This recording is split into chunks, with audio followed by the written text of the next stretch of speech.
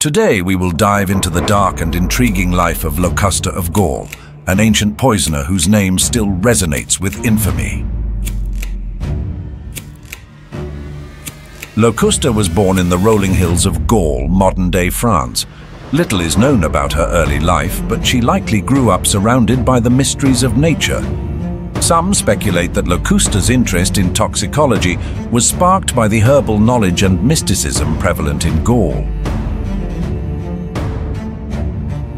Locusta gained notoriety when she was hired by Agrippina the Younger, the mother of Emperor Nero, to poison her husband, Emperor Claudius, which paved the way for Nero's ascent to the throne.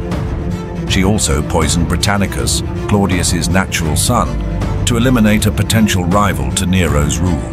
Her skills as a poisoner made her an invaluable asset to the emperor. Her reign of terror eventually came to an end when Emperor Nero committed suicide. Locusta was arrested, tried, and sentenced for her heinous crimes. Her trial was a spectacle, with the Roman authorities keen on bringing her to justice for her deadly concoctions. Locusta faced severe punishment for her crimes and was condemned to die. Her fate serves as a cautionary tale for all who would dabble in poison.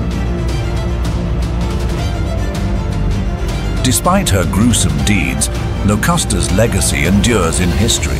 She has left an indelible mark on the annals of poisoners and criminal masterminds. Join our journey through time. Hit that like button and subscribe for your regular dose of historical tales.